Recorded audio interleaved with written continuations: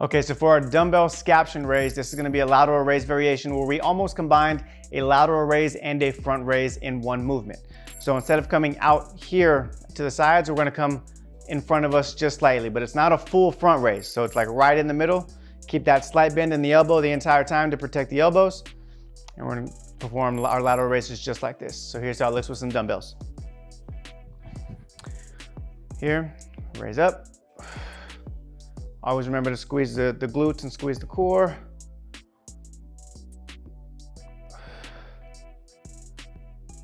And that's gonna be the dumbbell scaption raise.